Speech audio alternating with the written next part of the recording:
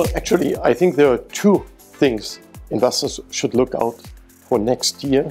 The two key drivers of financial markets, growth and monetary policy. Both could provide some surprises. The consensus thinks that the economy, the US economy, will experience a soft landing. Now, that's a possible scenario, undoubtedly. But there are still a couple of leading indicators, for instance, the inverted yield curve, that tells us that a recession remains a likely scenario. Actually, a recession remains our base case scenario. And with respect to monetary policy, we have to notice that inflation so far has turned out to be quite sticky. Investors, the market, is currently pricing in that the central banks are basically done and will cut rates starting in spring of next year.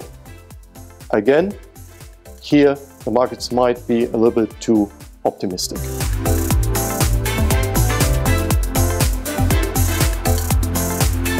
Bond markets undoubtedly look attractive these days, with yields at high levels compared to the past few years, and also considering that we expect an economic slowdown.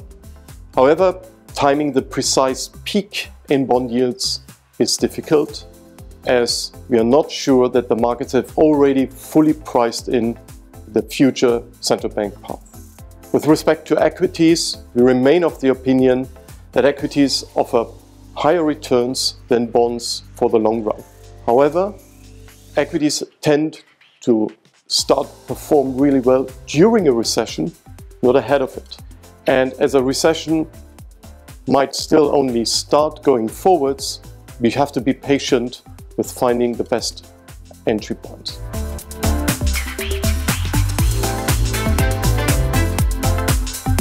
Our investment research shows that when you invest in those segments of the market, the sectors and companies that are spearheading technological innovation, you have a good chance to outperform the broad market in the long run. And in the long run means over a period of 5, 10, sometimes even 20 years. However, investors have to be conscious of valuations. Are valuations today attractive for technology stocks or AI stocks in particular? They are not really cheap, but they are clearly more attractive than 2 years ago. We recommend to be quite conscious of valuations when investing in those themes and to pick the right themes for the long run.